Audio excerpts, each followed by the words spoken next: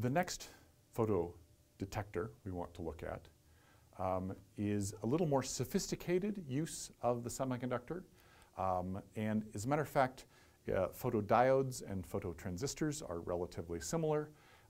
And the photodiode that detects light and turns it into electricity is very similar to the light-emitting diode, which takes electricity and turns it into photons. And so I'll kind of discuss these all together because at the level we're interested in today, it's enough to sort of think about them all being the same physics. So the photoresistor is just a block of semiconducting material. You shine light on it. It makes more electrons free to move around, and that lowers the resistance of the device. The photodiode, or phototransistor, is actually a much more sophisticated device. We don't quite have all the physics for it, but it's actually two semiconductors connected. And when we shine light on the interface region, it turns out there's an inherent voltage that's built up across the interface between these two different materials. And when you now shine light on this material, once again, the electrons in this semiconductor can be popped from an orbit where they are relatively unfree to move, so it's an insulator. They're popped up into an orbit where now they're high enough an energy that this potential energy, this voltage, can move them. And we don't actually have to apply an external voltage in this case to sweep them out because there's an internal voltage built into the device. So now when one photon comes in, and again h nu is the energy of a photon, so we often use that as a symbol, it will create, let's say, an electron somewhere near this junction.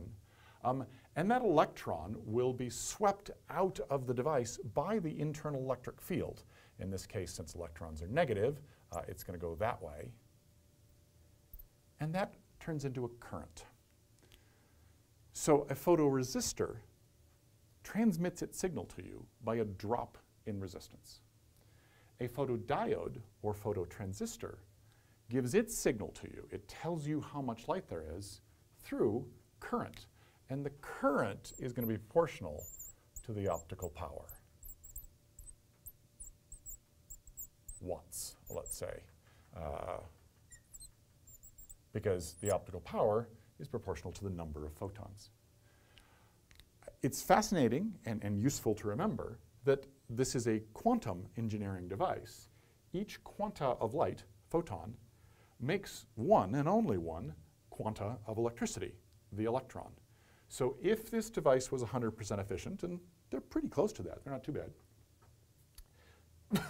then the current out here is made of a number of electrons as a function of time, per unit time, that's equal about to the number of photons per unit time that's making it in and doing this reaction. So one, you have to use them differently because they're a current device. This sensor gives you a current, not a voltage, not a resistance. So that's a new thing for us. And two, they're much more sensitive than a photoresistor. We can detect very, very small currents, much more so than we can detect small changes in resistance. So that's nice. They're better when you want to sense small amounts of optical power. And conveniently, also, they're much faster. Here, we kick an electron loose with this photon, and it is essentially immediately swept out of this junction region and given to you. And if you design this right, that can be a very, very fast operation. The photoresistor, you have to pour a lot of light in. You have to bring a lot of electrons up into this region, this band, this orbit where they can conduct. And now finally you can detect that there was a change in resistance. This is a much more one photon to one electron device. It can be orders and orders, like 9 or 10 orders of magnitude faster. These are the kinds of devices that you would use in optical communication. You would never use a photoresistor in optical communication unless all you had to say was on or off. One last fun little fact. If you run this device backwards, roughly, you get a light-emitting diode. If we shove electricity in here, it goes into this region where there's this boundary between the two materials. The electrons, which are sort of at a high energy, because you're driving them in with the voltage you're providing, will drop down from their high energy state to the lower energy state where they tend not to move around. And when they do that, they will emit a photon. That's, as a matter of fact, how an LED works. So the point is, LEDs have the same characteristics. They're relatively efficient devices. Every electron turns into one photon. They're relatively fast devices because all you got to do is get those electrons in there and out pops the photon. So LEDs and devices like them are pretty good choices for the source in a communication network. That's why we're using them in this lab as the light source that will turn on and off.